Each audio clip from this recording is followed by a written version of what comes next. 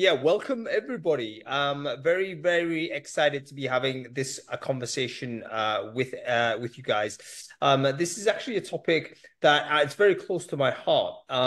Because I've always been the sort of recruiter when back in my recruiting days. I've always been the 0 to 50 type person, working for a small organization, maybe the solo recruiter in. So the challenges that we've been talking about in this series with Tripad are actually really close to home for me.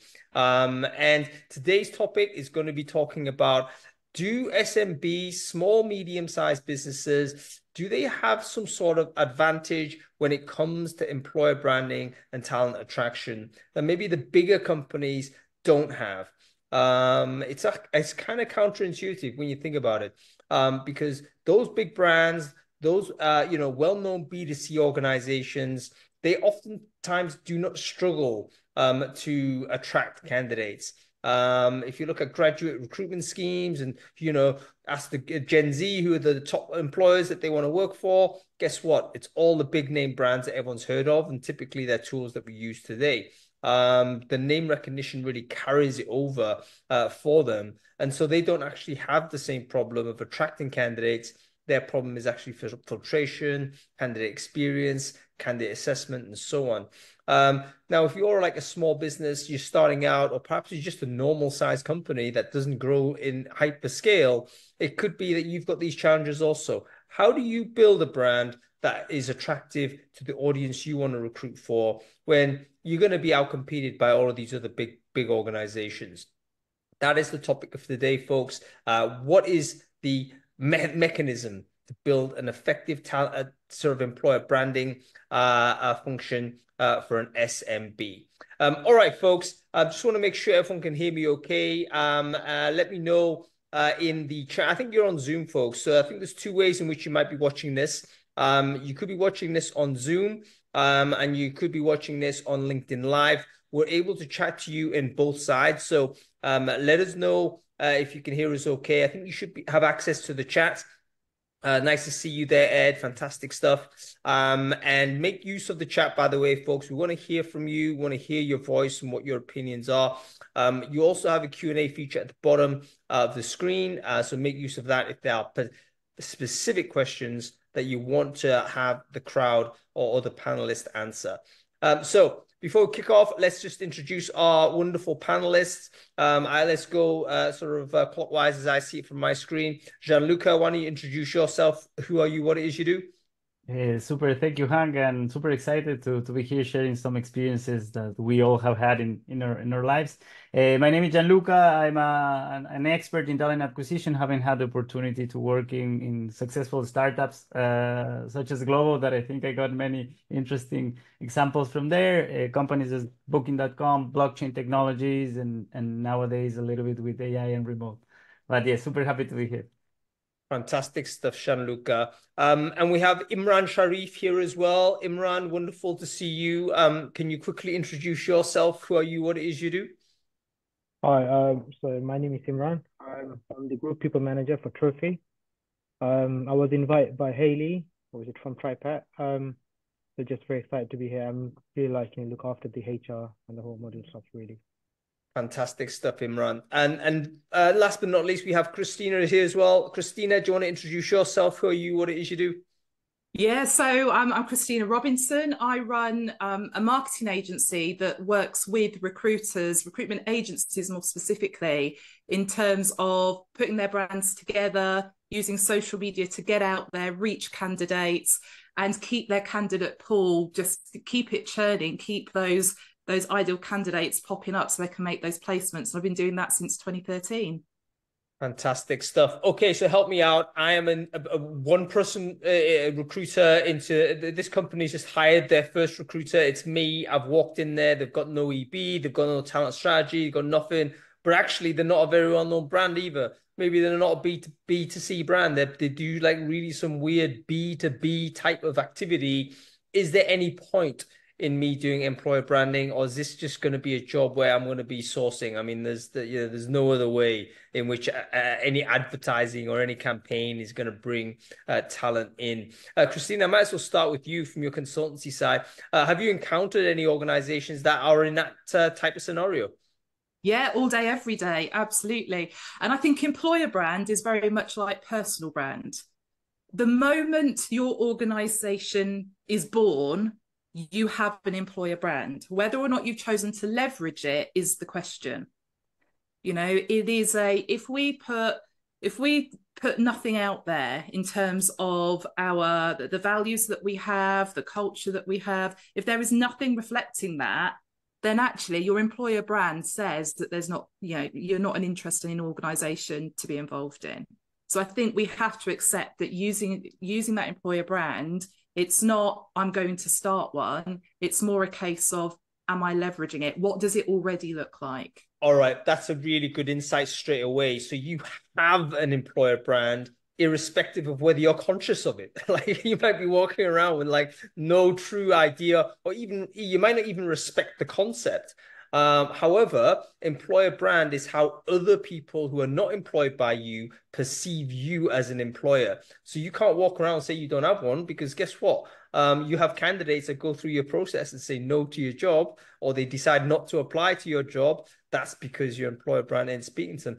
And if you're not putting anything out there, then I think you're right. It does communicate something. It's kind of like having a very sparse LinkedIn profile, isn't it? I mean, not to say that's a bad thing, because you know everyone's got different time to do whatever, but sometimes you end up being a little bit suspicious to say, look, this dude literally has not cared whatsoever about how he's describing himself professionally. You know, maybe he's not a great salesperson per se. I would say, yeah, I'd have doubts about a salesperson that didn't have a LinkedIn profile. Like, what the heck's the story there? Okay, let's go to you, Imran, on this. You're working, I understand, for a company that perhaps, you know, organizations people don't might have heard of. You're starting up as a new business, a new brand, so to say. What are the initial ways in which you understand your current employer brand status? Let's accept there is an employer brand, because people might have that assumption. How is there a way in which you find out how people think about your business, or do you have to just screw it? We're gonna forget what they say now, and you know, just this is how it is. No, I'm just echoing Christina's on that, but it's very, very important that who you work for, right? And then it comes to the second phrase, like, and how you can really, really approach your brand to the different people. Like you said, like, okay, you want to employ somebody, they never heard of you. They'll be like, hang on, where am I going to work? What exactly I'm going to get into? So it's a very, very important that you employ a brand out there. And there is quite a lot of way you can really like, you know, like explore or like, you know, the expand your employer branding to the different people or the different parts. Like for instance, I myself do a lot of community work. I got a lot of like, you know, like for example, I work with the reading partners. I was the other day with a conference call where they have almost 350 people that I represent my trophy brand, right? So then start looking, a lot of people, they didn't know like in who am I work for. And then I start looking into the brand. Okay, and I start getting to know it. And then how we can really do the different ways, for example, LinkedIn, just go ahead, do whatever you want to do, like, you know, with your brand, what you do, even little things, doesn't matter really, like, you know, how you do it.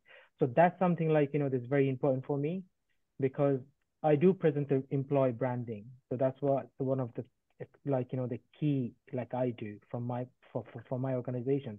And for me, it always is like important. Like anyone know that the restaurants group, why? Because they're huge, their marketing is that expanding.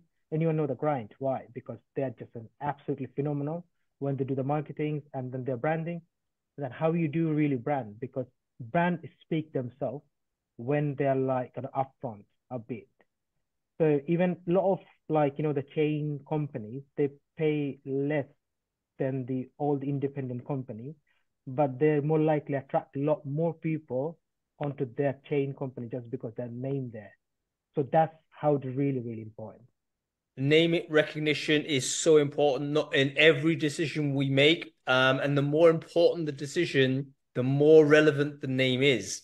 Like for instance, I just went on to Alibaba 2 days ago. I randomly bought a bunch of stuff because I didn't care. The values of those items were really low. I just needed a commodity for that particular thing. Brand's not really significant there. However, if I'm going to go buy a car, I'm not going to just randomly buy a car. I need to, what is it? There's certain brands already I know I'm going to buy, and there's certain brands I know I'm not going to buy. Whether that is kind of irrational or not, it doesn't matter. And by the way, same with software. If you're buying software for a business, I see it in my group all the time. People are asking, okay, what ATS should I buy? Bunch of people volunteer the names. You know what? If your name is not being volunteered in that dialogue, you know that you're not going to get in. So I think employers, particularly if you're in a competitive space, you've got to handle that. So let's go to you, Gianluca, straight away. Nobody knows us. That's step one. Like how do we get the name out? Like let's assume we don't have unlimited budget. What are the cheaper ways in which I could get people to know who we are? That's a very good question. I will relate very to Christine and Imran, as they already said two key things, that you already have a brand once you are born, and as well starting with the why. Also echoing a little bit to Simon Sinek. So the first thing is starting with the why and getting C-level founders and everyone involved into what's your why, what's your mission, what's your purpose, and seeing if that it's really happening inside. Because I will not sell something that is not real outside, even though that, of course, we want to work into that. So first of all, I will work into the inside. What are we wanting to express outside and defining that clearly? After that, there are some things that you can do, but I will also divide that in inbound, the people that we want to attract, and as well how we go to the people with our brand, because we will be doing all these things at the same time. But low budget things, I don't know, inbound, for example, careers page, try to express in your careers page all your values, what you're doing, as Christine said, the trying to express what you're doing. Social media, you can do it already. You can leverage AI. You can work in different ways. Of course, employees, work with your employees. For example, at Global, we did in the past employee value week campaign. So each week we talk about a value, and we got our own employees to talk about the values in different social media. So that's almost zero cost, in the sense that you can do with an iPhone a good maybe software and take it out there, right? Then you can build as well a candidate persona to start doing inbound and attracting the specific people on targets that you want. That's also simply targeting better. Another thing for outbound, for example, we were starting to get candidates from. Yep. Let me stop 1 second,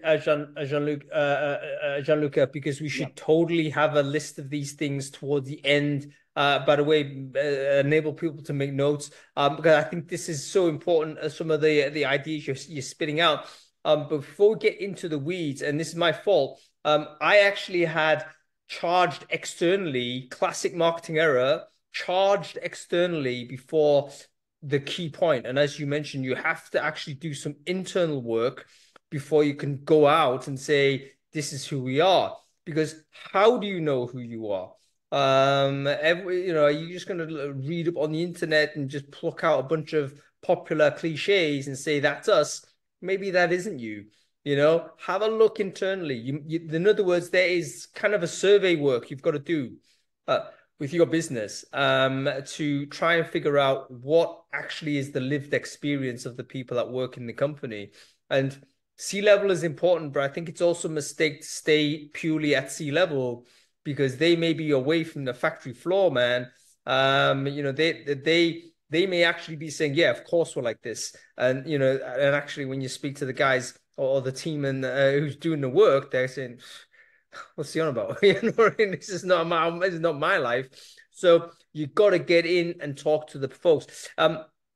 What is tooling that we use to do that? Is it as simple that we create a Google form or something? Or is there like a nice app that we can use? Like, how do we actually collect the information that's relevant for us to understand how our current employees think about their company? Imran, thoughts? Yeah, I mean, you can do this one. It's quite a few different ways. First, what we do have got like the Microsoft form. Obviously, we send out the surveys, and then we collect, and we do biannually, so we do twice a year. So it's very important us to know then the and employees need to be heard that what we're doing for them, because you got to understand that it's a two-way street, right? It's not only on the employers, it just comes from the employees. That's why it comes in, because employer is just sitting there, but the employees who's the real people that drive the whole thing. So we just need to have God. So we do that way, and also have to have sort of go on site, have got like general discussions, sit down, have got sort of things. We also have got a break room. So then we can also like, that sort of thing can get the bit of like, the outside for work, and you can understand them, what they think about your brand, not only just you work, because what I work, I'm going to say only good things about it, right? That's the natural thing that comes out. But how about like if come out the comfort zone and say like, you know what? How do you feel about what exactly you enjoy most about? So that's how you can really, really collect those sort of things. But you can use also some external companies. They also have got the service like a cultural amp on that, or you can just create your own service and then send out and then collect your own. I think let's go lo-fi. We can't afford culture amp. They haven't given any free sort of accounts to us. We have to go lo-fi. So it's going to be a survey, right? What questions need to go into that survey, guys? Do you want to just chuck a few of them out there? This is the first EB this company's ever done. What sort of questions should I be putting into a survey, which I want everyone to complete? Gianluca? First thing is again with the why or what? Why do you like the most to work here? What is the things that you like the most about working here? And of course, that vice versa, right? From the simple things after to the more specifics. Yeah. What do you like about working here? Number one. Christina, give us another. I'd ask, what would you change? Love it. Absolutely love it. Yes, it's brilliant, but if you could do one thing that can improve this company, what would it be? Boom. Man, that's like you pay a management consultant thousands per day to come up with that intelligence. Do you know, if your CEO sitting there and you're getting 100 of those recommendations coming in that you don't know, because you know what, you've got loads of bosses in between you and the staff, then boom, that's going to be amazing. Imran, give us a question you would put into that form. And what would you continue to doing so after the question? So what currently works well that you want to persist with? So in other words, if there's one thing we don't want to take away from you, because sometimes you can actually accidentally do that. Like you can say, oh, it seems that our company wants us to do this. This is the solution. That's actually you're removing a component of someone's working day that actually might be very important to them, and that you've not consulted them about that. So three brilliant. Let's keep going. This is a good exercise. Gianluca, give us question 4. What other question goes into the first survey? I was thinking something around what would you like to add? Because you already changed, you already continue, but what will you add to something that is already working? Yeah. So what is the thing that would make an existing thing better, right? I think similar yeah, I think that's a great question. Someone should be making notes. Okay, Christina, give us question 5. Okay, so what jumps into my head, I'm going to give it you now, but it almost needs to be the last question. Okay. And it is, what else? Because the thing is, when people are answering these questions, it's what's in their conscious mind. That's what they're answering with. And actually, if we want to get nitty gritty with this, if we want to get to that deeper level, asking the question, what else? Okay, so you love this about what you do. What else do you love about what you do? Yeah, I love it. So it's basically it's that free text end of the form, isn't it? Where you input a few things, that's brilliant. But what else do you want to tell us? Because now's a good time. Because sometimes I'm sure it's just true for everybody. Actually, we walk around working for companies, but we often don't find the time or place to actually escalate or to percolate that information upwards. We end up just like parking in our mind, saying, "Yeah, I'll remember to have that one-to-one at the end of the week, and I'll bring it up then." But obviously, other things happen, and you forget about it. So here's an opportunity to collect that information, company-wide intelligence, stick it up. Okay, Imran, final question. We've got 6-page form, 6-question form. What's the final question we're going to put into this form for I thought the Christina's collecting was the information? last one. That was the what else? That's the end. You can't ask for afterwards. The But what else is number 6? We need number 5 from you. or the number 5, yeah. So you could ask like, the would you recommend your organization to your friends and family or colleagues? Yes. So you're not asking necessarily for intelligence, but just get a sense Sense as of to like, whether how there's would you recommend employee that person? advocacy already in the company. And by the way, we've got to be brave here, folks, because we have to be prepared for answers that says no, I won't. And we can't penalize people for that. We actually have to create a very safe environment to say, if you don't feel you can recommend someone to the company, that is important for us to know. And because this is anonymous, so they can be like, so it's not really harmful. Like whatever, I'm going to speak my mind regardless. Yeah, you have to make it so there's another point. It has to be anonymous. You have to guarantee all of that security. But maybe if they can't recommend, begs the question, can you give us the major reason why you wouldn't? And by the way, this may feel as if it's setting back your EB projects if you're collecting feedback that is suboptimal, negative rather than positive. However, what you're really doing is exposing some of the problems that were always going to be there, no matter how brilliant your EB polish is. You've now identified areas that could be fixed. Like, for instance, listen, you're always going to get a few people complaining. You're always going to get a few folks that are always malcontents. We understand that group. But if there is a pattern, 2, 3, 5 people start saying, you know what, I can't recommend because of this reason, it's kind of a similar reason, then there's something that's worth addressing. Either you're recruiting the wrong people who can't thrive in that environment, and you've not been aware of it, which is why you've brought them in, or the environment is a problem there, which has caused different types of people to have the same issue, in which case you've got to fix it. So the survey exercise, number one thing to do.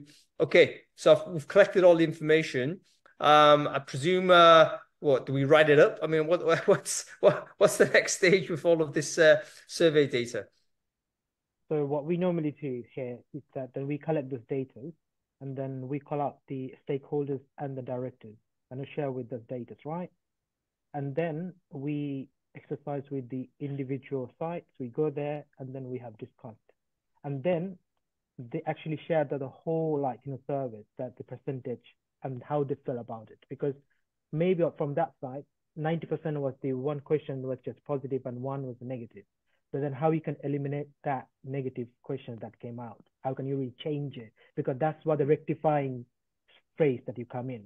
So that's how we do it. And you can only do it by sit down with a group or individuals and then go this location. Because if you don't do that, there's no point to do the service only. They will be like, hang on, I'm just going to fill it out, but no one's going to come and ask me, how did I feel really about, and why did I even fill out that form? So your survey percentage is going to drop significantly if you don't do that. So that's very important. That's what we do to ensure they just follow up on that. And we're trying to an implementation, and that's what we do.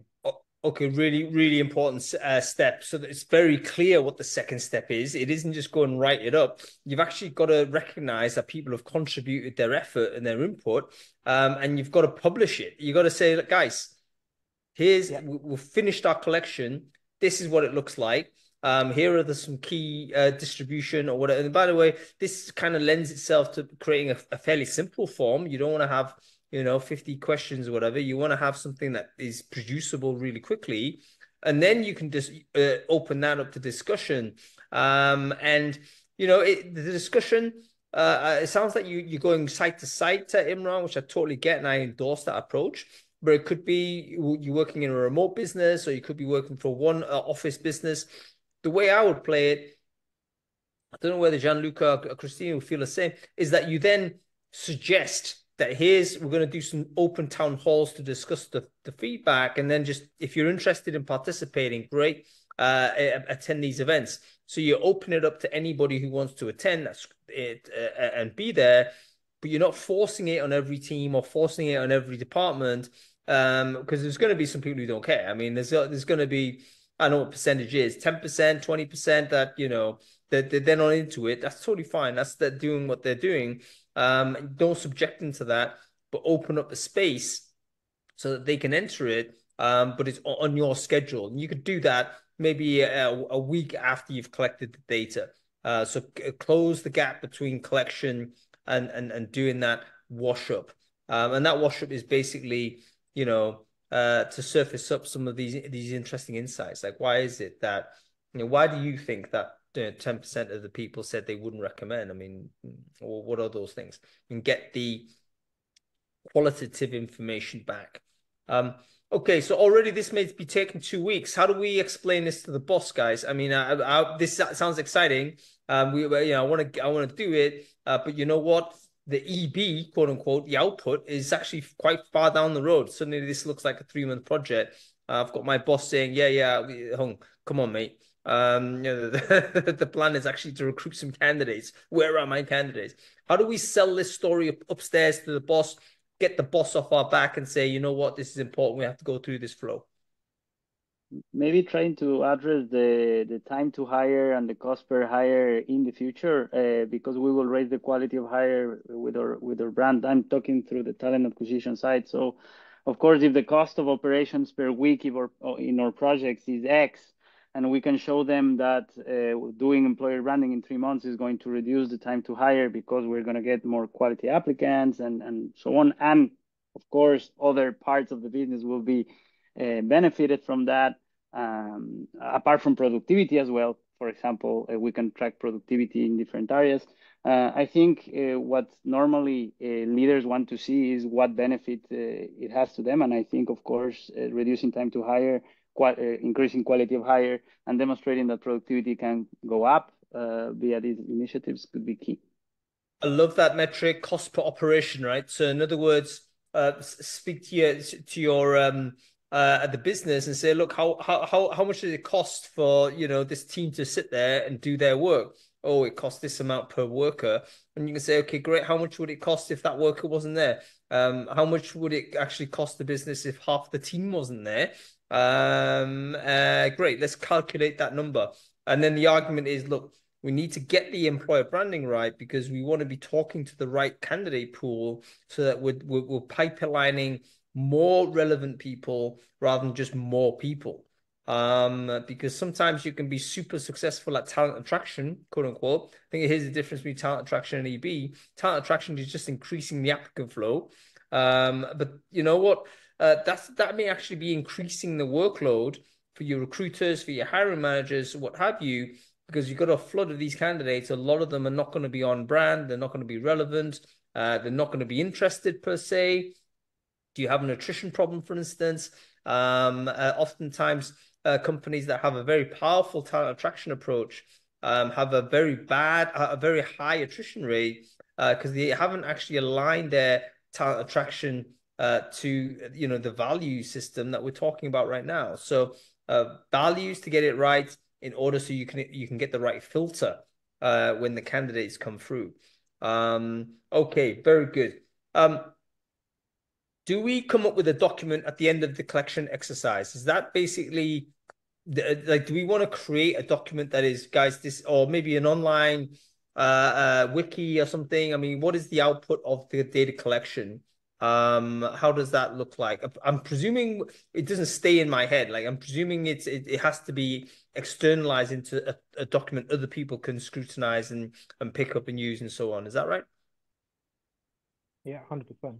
You collect all of this, and then you collect the data, and you save it, so you can always compare to like for like or any other things. But so you have to have something like in the form of, so you keep that one year on year. So I will, sorry. Go ahead.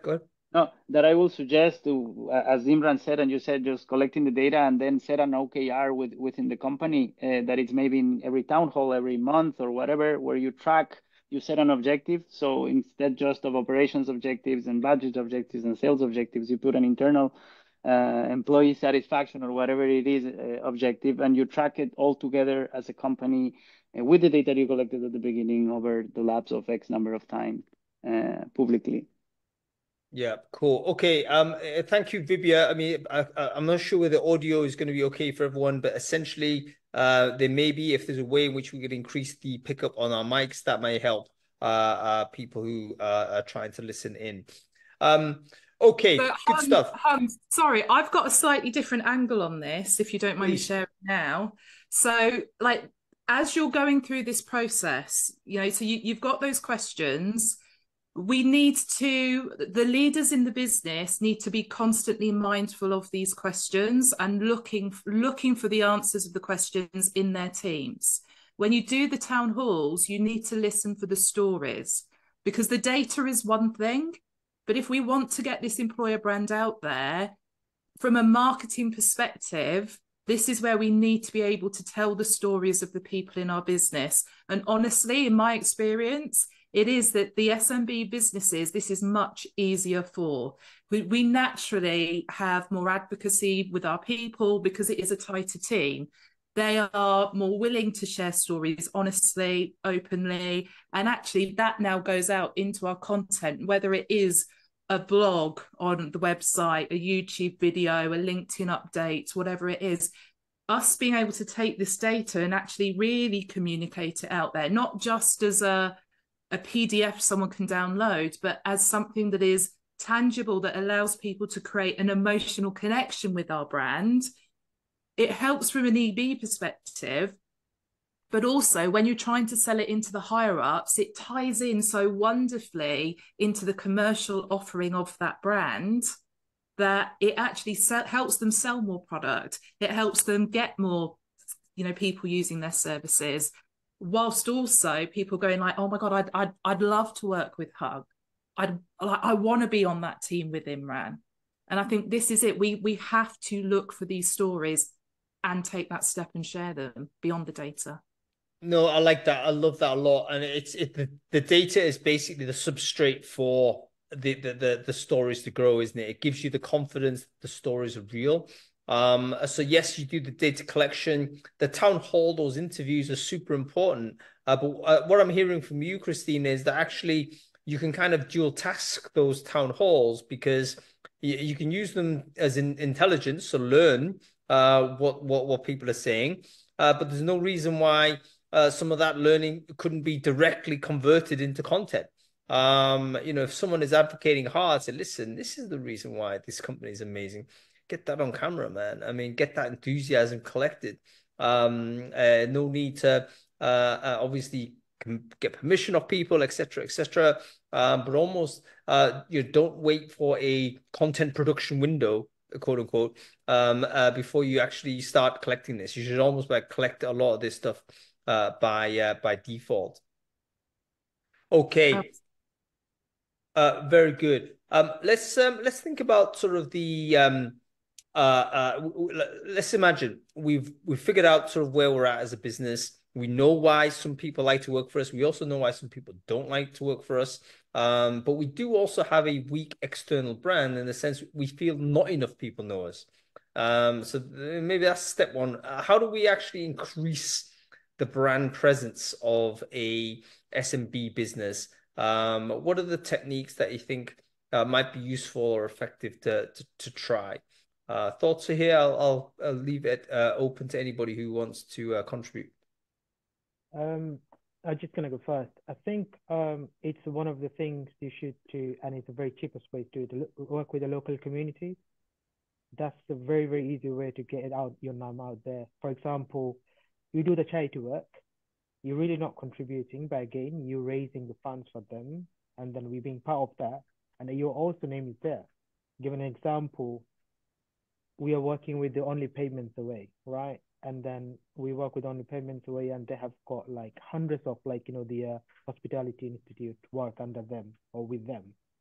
So when you go there, I know the banner is up, so your name is there as well, but you're participating in that. So that means that you don't have any budget, but you're helping them at the same time your branding is up there. Same thing as well with the work with the local schools, right? You go there, do some volunteer work, like help the kids or pupils with their CVs or something, and you have got that conference off, and you just basically stand up and just throw your name out. So those sort of work, you do that, it definitely can raise your brand awareness, and also expand those to the people that don't know you. So it's one of the easiest way to do so. Right, really good insight, Imran. So there's activities you can perform on a pro bono basis that will get your name out there simply because a lot of the pro bono stuff is actually field-based, so you can go ahead and do that. But you could also be kind of strategic about it. I mean, it could be that you decide to align with a particular campaign or align with I don't know, locally prominent issue. I'm imagining all of the conditions that might make sense for you.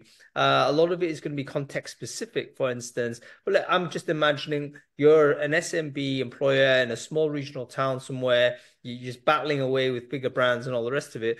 Well, guess what? Maybe locally to where you're at, maybe perhaps you are a decent sized brand there.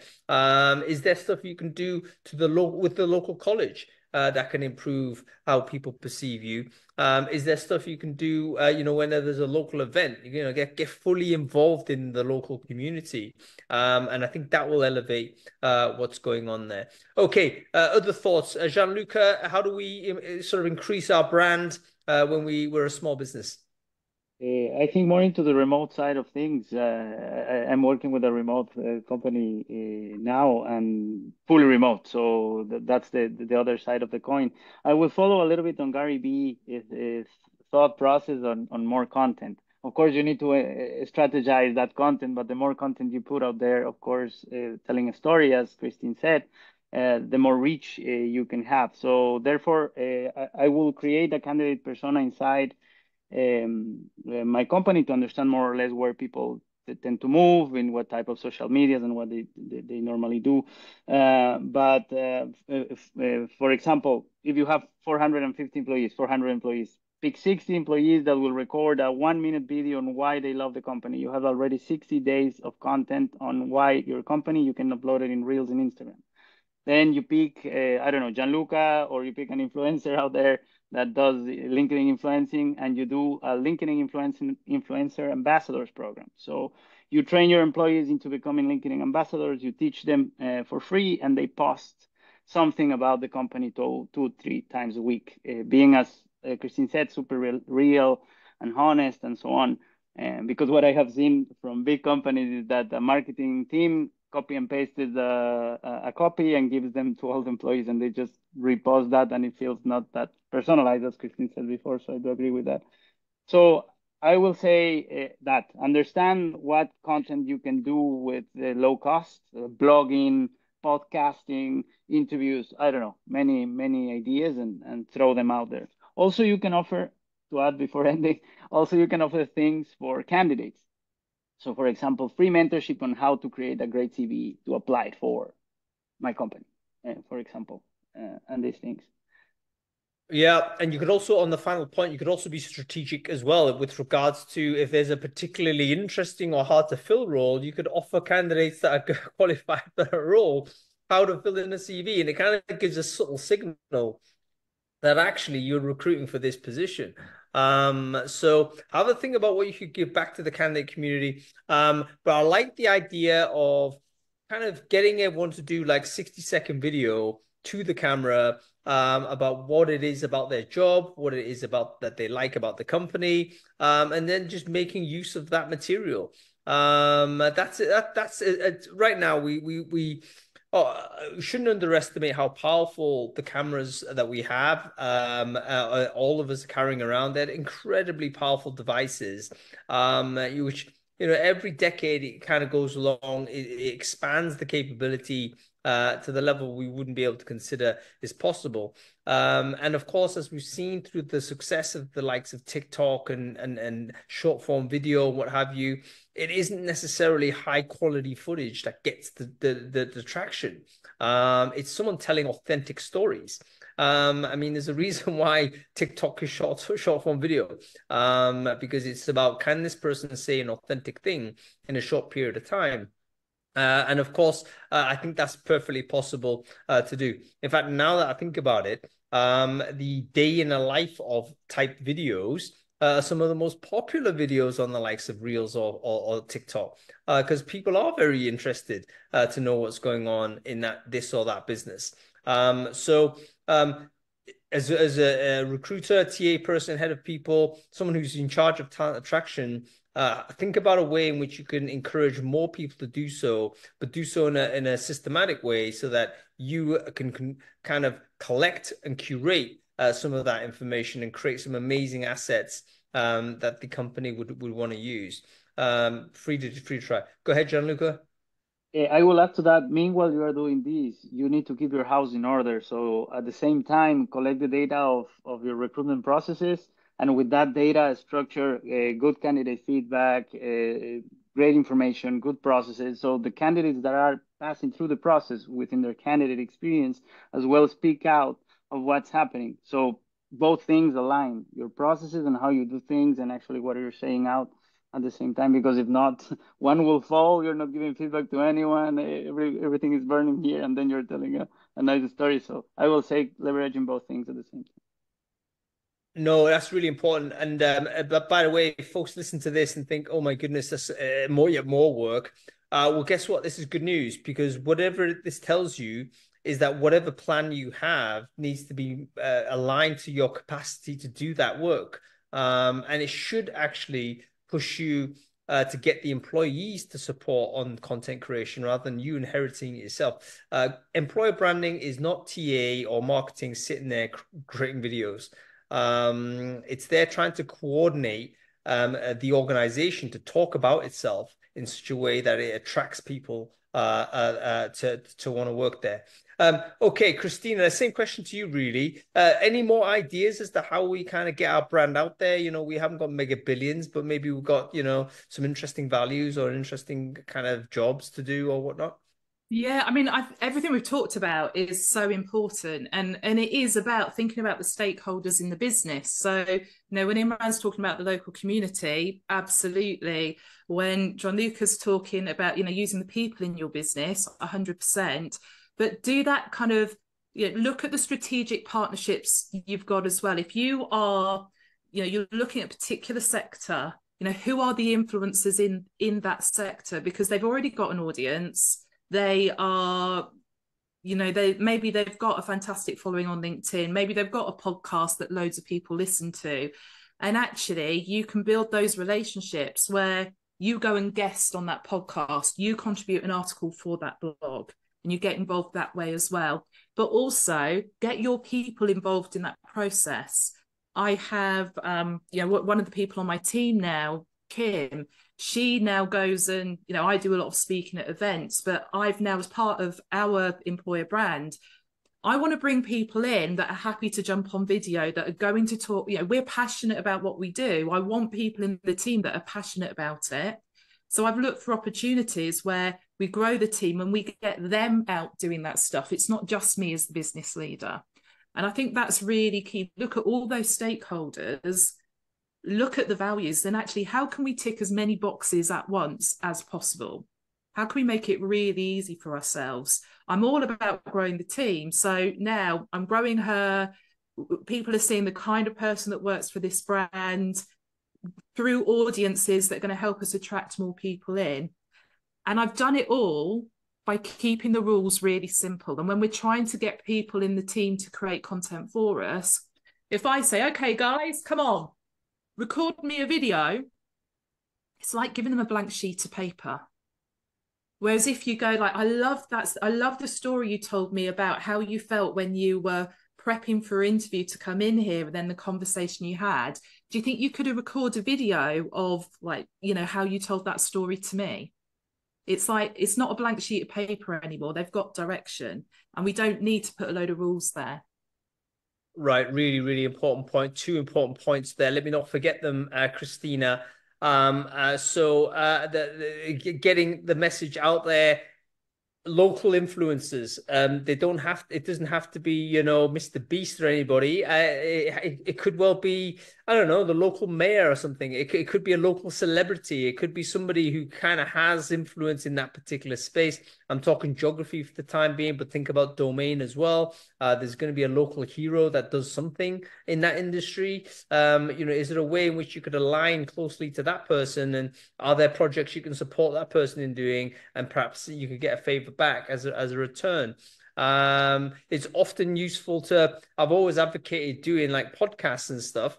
One of the reasons is exactly that. You could kind of do brand association with some of these local heroes that may be part of a community that you need to recruit from. I'm just thinking, for some reason, I'm thinking about cement. But let's imagine, it's nothing I know. I know nothing about cement industry, so forgive me, anybody's in that space. But let's imagine there's a local hero that knows loads about cement, or knows loads about the cement industry, and I'm going to do a podcast and just invite him on. Guess what? Someone might listen to that. So if he is a person that's had success in that domain, presumably people that are following or interested in that career path would also be aware of him. And my association brand-wise connected with this influencer is really going to support. So anyway, that's a really good point. A second point I just want to underline, Christine, you're asking people to produce content. You've got to be permissive, but you've also got to be guided. So in other words, you can't be, giving people 20-page briefs. That's going to put everyone off, of course. Give them a 1-2 line brief, but you can't be giving them blank slate either, because that's like, what do you want me to say, man? Ask them a question. Have them answer the question. That's a classic one, whatever that question is. Okay, cool. Folks, we are like rapidly moving towards the end of this show. So we've only got like 50 minutes, less than 50 minutes left. Now is a good time for you to ask any questions of our panel. Put it into the Q&A function at the bottom of your screen. This is Zoom. You should be aware of it. If you're watching this on LinkedIn, just put it in the comment thread. We've got a team monitoring the comment thread there, and they're going to just populate questions that way. And we'll get to those in about 10 minutes time when we get towards the final run of the show. Okay, so we are now expanding the brand presence. We're expanding the people are starting to get to know us. Maybe applicant flow rate is starting to tick up. Sort of, when can we expect this to happen? I mean, does it make sense to think like this? How do we measure the impact of our EB? Presumably we have to, because at some point someone's going to say, this is brilliant, man, but what are the results? We need to be able to answer that question. So how do we create the metrics so that we can report on success or fail or some of these activities? Any thoughts on this? Gianluca, you definitely have some thoughts, so why don't we start with you? Yeah, good. I will start checking. If I don't have an NPS, try to have a survey attached to any type of ATS that we have, or in Google, if not.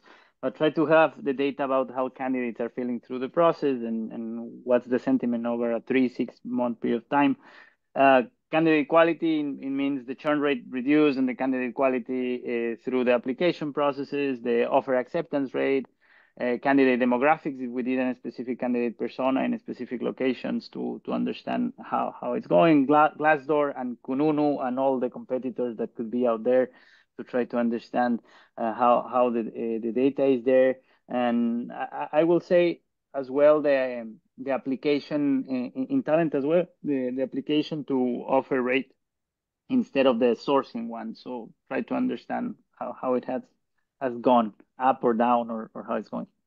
Yeah, and let's not stress ourselves too much about like quantity or size of number. It's all about how the progress over time. You're looking at have we ticked up somewhat in some of these numbers that we want to tick up, or have we ticked down on the numbers that we want to tick down? For instance, the dropout rate. We know what, can we reduce the conversion on the dropout rate? Theoretically, if our EB is in the right place, we should be attracting candidates that have kind of on alignment and have kind of self-selected themselves in. It should mean that they're staying in process longer than otherwise would be the case. So what would be the key metric? We talk about loads of metrics there, Gianluca, but if there's one that you think is a good one to measure the impact of EB, let's say, what would that be? It's a difficult question, as I always believe that you cannot have just one North Star in these type of things. Let me rephrase the question. What would be the one KPI you would definitely put in? And I'll ask Christina and Imran the other two questions, and hopefully we'll come out with three at the end. Maybe the application to offer rate. I would like to see how it goes, or the NPS results in general. But yes, application to acceptance rate or churn Yeah, rate. yeah. Okay, excellent. How about you, Christina? Give us one metric you want to see in to measure the impact of EB. So I think okay, so I'm going to go external. I'd look at social media engagement from the team, and potentially from potential candidates as well, those that are in process. So look at Okay. how they're engaging from a social media perspective, but you could also take that through into looking at your email marketing engagement as well, and that piece of it. If you are looking at creating communities for prospect employees, looking at how that's working as well for you.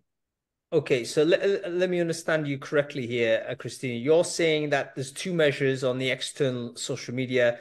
Number one, the level of engagement our internal staff are getting when they're posting stuff, because we've encouraged them to post stuff. We want to measure how they're doing with this. If they're just doing social distribution, pushing stuff out there, okay, great. But are they getting more engagement? Are they getting whatever? That's a number we care about on EB. And the second side, you're talking about sort of are people talking about our brand online?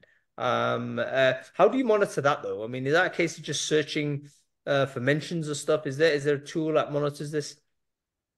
There's loads of tools out there, so things like mention.net, stuff like that you can do this with.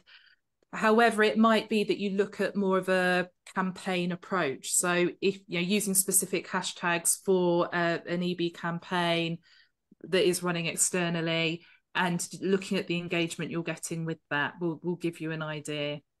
Yeah, very, very good. Okay, Imran, let's go to you. We talk about the one metric that you would put in to kind of measure the impact of your EB initiative. What would that be? You'd be improvement percentage. That's what we'll do. So as I mentioned, because for my current, the organization, what we do service twice a year, right? So our first in KPI is the one. Then what we did the last one, and then current one, then we compare and I find out what the percentage was, a drop off or increased, whatever it is. Doesn't matter really what organization or the size. It's more of the percentage wise. So if last one was 78% of people was positive, I'll be working for your company, but it comes over the 68% this year. So 10% dropped significantly. And what exactly you did from an employer perspective to not to increase that, but it got dropped, significantly dropped it. So that's one of the things is we always do that. And I think it's very important to understand before you launch for another one. Because if you don't improve as your employer, how are we going to improve your brand? Because Yeah. obviously at the end of the day, you're taking in the feedback from those employees. So, and they're going to take the honest feedback. They're going to provide it to you. So this is one of the KPIs it definitely has to have in your metrics to ensure that how you can improve and the follow up. Yeah, absolutely. Look, we need to understand that all this exercise is a dialogue. It's a conversation we're having with the marketplace and also internally with our business. So the ability to kind of respond and be agile to those things isn't a problem. We shouldn't be taking input, in other words, with a hostile attitude that we're trying to bat away or neutralize. We should absorb that and say, look, great, here's an opportunity to have a conversation about it and then dive into that conversation. In fact, if we want to have, let's not forget, we don't have the time to cover it here, but let's not forget, employer brand might also be a dynamic concept also. Your company might change. And in fact, it might deliberately change. You might decide, guys, this is great. We've been in this business for this, and this, but we're actually pivoting in this domain. And it basically means some of the things that we really valued about our business, they're going to change for us. So we need to actually revise who we're going to be going forward. That's kind of part of maturation. All human beings go through this reinvention. So we need to understand that EB is not necessarily just a fixed start and stop project. Park it, it's done. Because different personalities will come in and change it, irrespective of whether we want to or not. I mean, a C-level change, big departmental head come in, does change things. It changes the culture. So good time to do revisions. Okay, cool. We're going to go to questions, folks. We've got loads of sort of areas that we've still to cover, but we want to kind of deal with the questions as much as possible. Oh, we've only got one, which is okay. But Ed's come in with I think a question that might give us a bit of chew. Let's just answer this live. What are the common obstacles organizations encounter when implementing EB measures? So what we're talking about here is, okay, we've got some great ideas. We're going to do the 60 minutes. You're going to do the 60-second video all round or something like this, or whatever projects or initiatives that we have. But what problems typically are we going to encounter in that situation? And I guess, how do we do with those questions? But problems. But the first one is, what typical problems would you anticipate from having an EB initiative? Christina, let's go you. So, yeah, I mean, I'd follow on from what you've just been talking about in terms of essentially the commitment to EB. It's not a one-off campaign that brings immediate results. You don't run an EB strategy for 12 weeks and then expect to see an uplift. It takes commitment, it requires consistency, and it is something we've got to be constantly testing new ideas, new ways of doing things, looking at the results, tweaking them, and going again. It's like I said, it's a road you're on already. So you've really got to commit to it, listen to the signals that tell you, are you where you want to be or not, and make those changes with consistency and commitment. It's a long-term thing. So definitely for me, that's where I see people fall down. They'll put huge investment in. We're going to run this campaign where we've got our hashtag we're going to use. We're going to spend £15,000 on LinkedIn ads for the next 6 months, and we expect all our problems to be solved. That's not what employer brand is. Yeah, it has to be sustained kind of a communication as to who you are. Essentially, you've got to find a way to expose your business to the audience that you're hoping to recruit from. Folks, we're running rapidly out of time. Let's just do one quick round robin. One bit of advice to a solo recruiter who's listening to all of this, feeling really inspired, ready to roll. But what's one bit of advice you guys would give to that person who maybe is starting to embark on some of these ideas? Gianluca, you first. Yeah, use AI. Yeah, leverage the usage of AI, such as the ChatGPT-4. It's very good, and Zapier. Zapier is very powerful in automating processes, so you can save a lot of time doing the things that we have been doing, and it's pretty powerful. If you're solo, it's worth it. Yeah, so as a solo player, guess what? You've got an opportunity to think about all of these drones and AIs around you that's going to empower and take your ability to go forward. Okay, Imran, real quick, I'll give us one bit of advice to that audience, to that solo recruiter out there. So be passionate and do what you love. Absolutely. You got to commit to it, right? I mean, go in there with positive intent. Christina, final word to you. One bit of advice. You got about 30 seconds. Build it into your culture, listen for it, and evidence it. There we go. Folks, I have to leave it there. We have to leave it there. I hope we've enjoyed this conversation. Certainly I have. I do believe there's going to be a hard stop any moment, so I've got to rush this through. Thank you very much, Rosanna, Gianluca, Rosania, Imran Sharif, and Christina Robinson. Thank you, Tripad. Tripod Grow, by the way, are a new ATS that's designed for the solo recruiter. So make sure you check them out. If you're entering into your first in-house recruiter job, this may be a tool that you need to explore. If you're still wrestling with a spreadsheet or whatever it is designed for that one person running everything. Check out Tripod Grow. Okay, thanks a lot, everybody. Thanks for watching. We'll see you next time.